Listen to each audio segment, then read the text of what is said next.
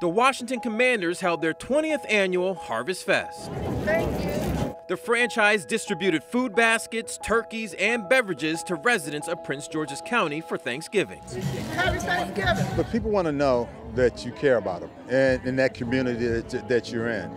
This is the community that the team is in. The lines were long, but there was enough food for 2,500 families.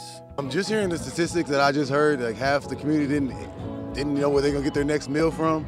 That kind of sucks. Hearing the numbers of food insecurity is astonishing. And so us being a part of this in the greater community is what police we strive to do. Okay. I think it's a wonderful thing to do.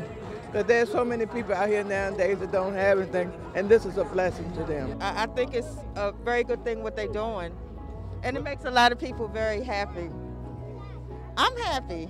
Even co-owner Tanya Snyder Have a happy Thanksgiving. was there to make the holiday season extra special. She's a servant leader. She's not afraid to get her hands dirty, literally, to make something better for people that she cares about. Just to get an idea how hard the Washington Commanders are working to make the holiday season better for Prince George's County residents, look right behind me. 2,500 turkeys they're giving away.